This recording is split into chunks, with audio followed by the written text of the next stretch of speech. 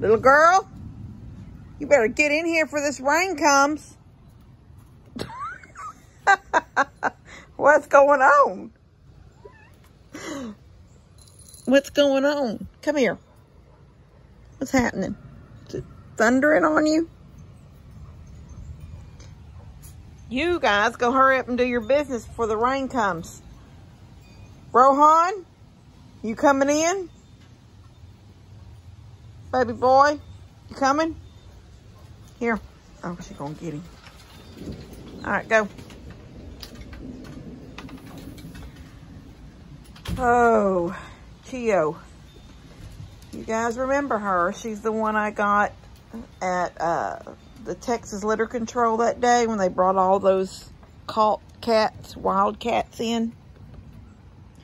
I'm having a problem with her in the house. Maybe because she was already a fairly grown kitten when I got her, so she wasn't trained properly.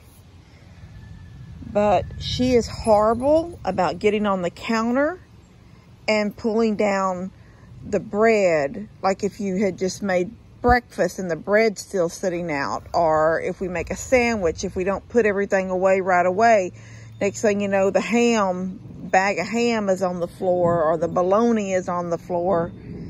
I don't know what to do about her. I shoo her, I spray her with the water bottle when she's on the counter. And she's a crier. You know, they say Simon, we've all seen Lady and the Tramp. Them Siamese cats were horrible. And she's got that same loud Siamese screechy cry. And she cries for no reason. I think what frustrates me the most is that she's there's a bowl always filled up of cat food in the laundry room.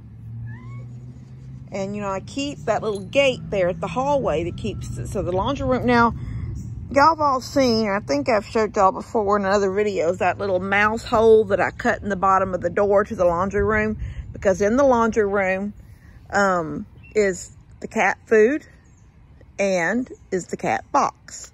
And everybody knows what dogs do with the cat box. Also, dogs should not ever eat, hey ladybug, should not ever eat cat food. Cats can have dog food, but there's so much, I don't know if it's protein, I don't know exactly what's in cat food, but if dogs eat cat food, oh my gosh. The smell when they poop is horrible, and it usually makes, like nasty poop. So you just don't ever want your dogs to get cat food. But, like I said, cats can have dog food. But I keep in that laundry room a full bowl of cat food. It's never empty. And I keep a full bowl of puppy chow, mainly for him, but for her too. Chia is picky. Chia will not eat hard food anymore. She stopped eating hard food about 2 years ago. So I keep that lamb and rice food for her, the soft food. But very seldom will Chia go in there. She's probably having a freak out in the house right now. She'll go, it's thundering. She hears the thunder, she freaks out. She'll be looking to try to get down the hallway so she can go to the bedroom and get under Levi's covers, because he didn't make his bed up yet today. So all of his stuff is still out, and she will get underneath covers. He keeps hearing it. Look how he's looking.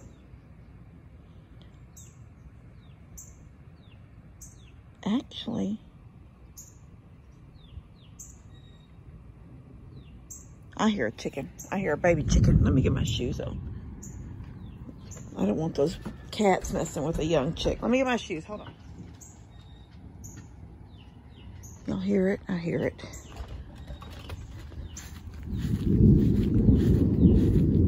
Oh, it's not mine. Steph's got one over here. Steph's got some baby chicks over here. I thought it was one of mine that had... Did she have a chick get out? I thought it was one of mine that had come around, had made its way all the way around my young ones. But that's coming from Steph's little chicks. She's fixing to start. I told her my suggestion, and I'll show y'all. She's got chicks right there. My suggestion to her was, let me enlarge this. See that goat house right here? That's her old goat house right there. It had 3 sides on it, but I don't know what, maybe it rotted, I don't know, but one side fell off, the back side. So it had 3 sides on it and then a roof, but it's short. You have to crawl in it. Even me, and I'm a short person, you have to bend down to go in. I told her because she was talking about building a chicken coop. And she goes, she doesn't know what to do first. You know, I suggested don't get any baby chicks until she's got her coop built. But she ordered chicks. Ooh, that was straight down lightning right up over there. But she ordered her chicks, and she's got this raised planter. I'll just show y'all that real quick, and then I'll turn around and show my suggestion. But they're in here. She's got, this is like that netting, but it's real little, so snakes, unless it's a tiny snake, can't get in. This is one of her raised garden beds. And then she's got this tarp over it. She's got it staked in the ground. It's really good. They can't get out. And then she's got this tote that she turned upside down and cut a hole out of it for them so they can go in and out. Bring it. What I suggested is that she take her bees, because she don't want them. She used to have a coop right out here. It was sort of underneath this little tree, but it was so close to the house. And y'all know that chickens, they start stinking, especially when it's rainy and the ground is wet, and it's chicken poop and it's feed, and it stinks so bad. It's not quite as bad as pigs, but it does stink. And she said it smelt bad here all the time. In fact, this is this picnic table I gave them, which is about that was a slab right outside. It's sitting on a slab, well, sort of. It's right outside the little chicken coop where she sat her feed and stuff. Her feed barrel sat. So anyway, I said she needs to move her bees to underneath the big pecan tree right there. And then we need to, underneath these 2 scraggly taller trees where the bees are now, we need to build her a coop. That way it'll be in the shade. And she can take that and put 4 new posts in the ground, but height for people to walk into. And then wrap one side. I would leave the north side solid like mine, because that's where the wind's going to come in the wintertime. And I'd leave that side solid and maybe the back solid. And then she's but that's what she needs to do, is bring that so she doesn't have to spend so much money, because that's a wasted building out there. It's just going to eventually rot down, because and then Dad's got the cows in there, and if they go under it and then they lift up, they're going to pull it out of the ground. So that really needs to be what she needs to do. The bees need to go right there, and the chicken coop needs to be put right here, and then a little fenced-in area around it, however big she wants it to be fenced. Or she's got a good chicken yard. If she wants to do really good chicken wire, she can just fit, because she had the yard right here. See, none of her backyard has been fenced in. It used to, at the corner of her house right there, she had a post, and it came down this way. And this was the other corner right there. It just came, I'm trying to be real fast, I need to back up. It came just from here all the way down and hit there, and then it went over there to that fence. And then she's got a section down right now, but that turned and went up and hit her house on the other side. So her whole backyard was fenced in, and her chicken coop was sort of inside this fenced in yard. So my suggestion is that she put this fence back up. So that's what we have all the way around, is this little square wire. And the chicks, that when they're little, can go through it, but when they're big, they can't.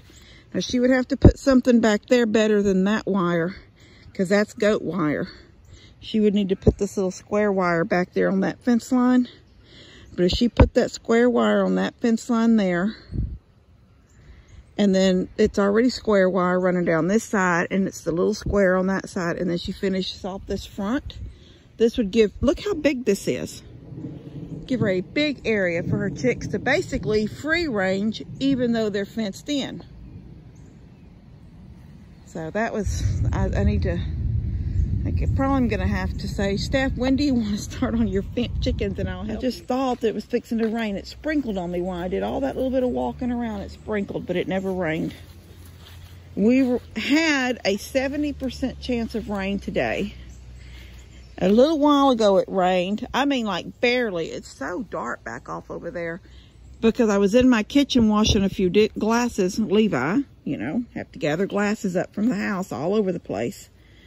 And I seen that the hoods of the truck and the white and the SUV were wet. And I was like, oh, it's rained, but it's not raining now. So I came out and sure enough, it had rained. But then it got sunny again, and then I heard that thunder, so I came out with my phone just now, just so these guys could do their business while they're outside before the rain comes. Chia, baby, you're not going in the house. I'm sorry. You don't act right. I usually let her come in a little bit in the morning when I first open the house in the morning and let the dogs out. She comes running in, and I give her that chance to have, instead of fighting for food at the back door.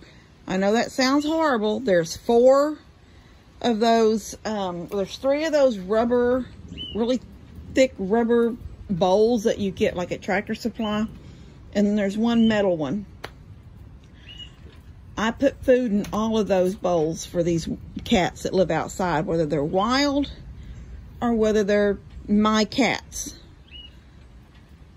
And you know, cats, they fight each other they think it's just like the goats. They think what's in that other bowl is better than what's in that bowl, and it's all the same thing.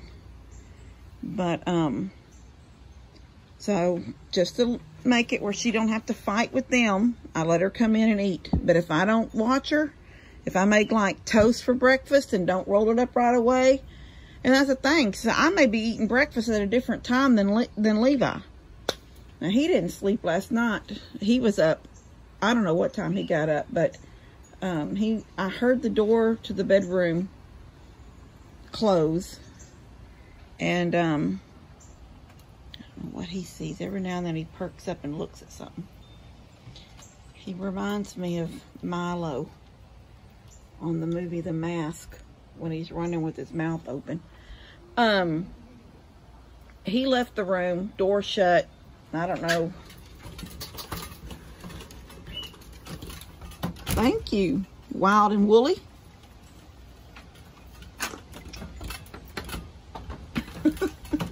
Are you gonna come out here and sit?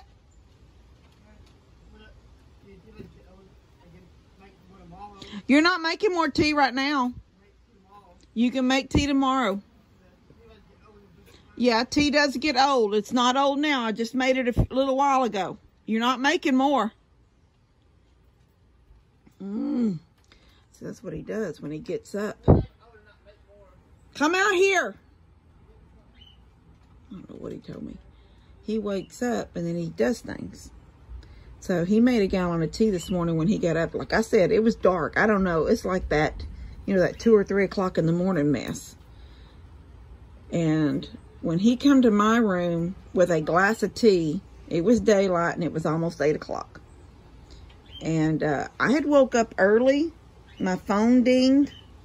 Somebody sent me something on Messenger and it woke me up. Usually I'm up about 7 or 7:30. I'm up. I see, oh, she's playing with that flag.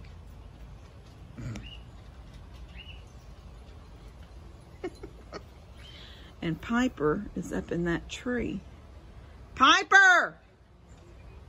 Get it, Piper! She's my old cat. I've had her a long time. Piper! She had 1 set of kittens and then I had her fixed. Is that scary? Hey, Milo. Anyway, what was I saying? He, I don't know why he didn't sleep good last night, but he was up early. And, he had made a gallon of tea. And then at some point he brought me a glass of tea. That's when he woke me up when he come in the room. And, so I got up. And he had opened I know it had sausage. I know it had toast, because the bread was out. And the sausage was sitting on just on one of the racks. It's just the link sausage. And it was sitting in the refrigerator on the rack, but it wasn't in a Ziploc bag. So I had to put it in a Ziploc bag. And the tea jug was empty. So that meant, I don't know what time he woke up, but he'd already drank a gallon of tea. I am using right now that decaffeinated sweet tea that I got as a gift. It's already pre-sweetened like the Southern Sweet, but it's decaffeinated. And, oh, that's a little girl with no tail. That was Bobby ran by. She must have come out when he come out and I didn't pay attention. Anyway, yeah, because Rohan's out now too, and I just put them in a few minutes. Look at them chasing each other. Jensen's chasing them. What y'all doing? But he does things. He knows, you know, I'm asleep, so he can get away with a whole lot. And then he just does that when I get on to him for things when I get up. He does that. I know right from wrong. I know right from wrong. I'm going to talk to Jesus because I know right from wrong. And I chew him out. Yes, that's right. You do know right from wrong. Bobby! Kitty, kitty, kitty, kitty, baby girl! Little girl, come on. She don't even come to Bobby. She comes a little girl. Hey, little girl. Hey, little girl. Oh, Rohan's going to get her. Rohan.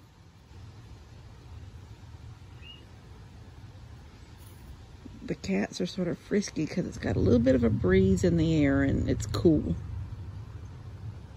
All right, I'm going to shut this down. I'm just rambling on. I thought I was going to come out. When I actually picked up my phone to come outside, I thought I was going to get rain and show y'all some rain. And now it's been 17 minutes of nothing but chickens and cats and dogs.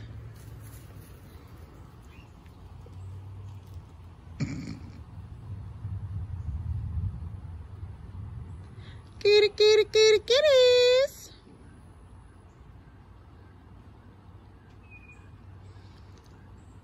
What is she looking at? Oh, here it comes. I hear some drops. I just felt some drops.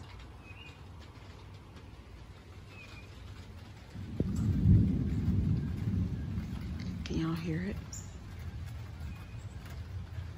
Oh, if it would just pour. Just hang around and pour. If it would start raining right now really good and hard, I could go take a nap. I always love a little power nap. You know, 15, 20 minutes. I know I do almost take a nap every day, but I can tell y'all this for a fact. That I will turn the TV, if he's not watching something already, like maybe he's in his room or something, I can turn the TV to, you know, HGTV is what I usually, it's HGTV or what is it now? The Magnolia channel or the DIY channel. I can go to either one of those channels and start something. And I will fall asleep almost immediately. But before it's over, so they're usually 30 minutes long. Some of them are an hour. Most of them are 30 minutes long. Before it's over, I'm awake. So I call them little power naps. And you can really take a nap when it's raining. Little girl, come on. Come on. It's raining. Them two scrappers. Leave her alone. They got the same. Well, I don't know. That's that boy. Right there. He's wild. Watch. I'll try to touch him. Hi, baby. Hi, kitty, kitty. Look at him. He looks like he'd let me touch him. Hi, little man. Honey. Honey, you're so mean. Look at you. All right, let's go in the house. Come on. Guys, we love you. We'll see you later. Chia, baby, are you scared? She's shaking. She got that chihuahua shake going on. Chia, baby, is the thunder scaring you? You want to go to the bedroom with Levi? Chi. Come on. Come on. Chi, come on. Poor baby. Chia, you want to go to the bedroom? Come on. Chi, come on. Chia, come on, baby. Chia, come on. Put me somewhere where Levi's at. Come on. You want in the bedroom with Levi?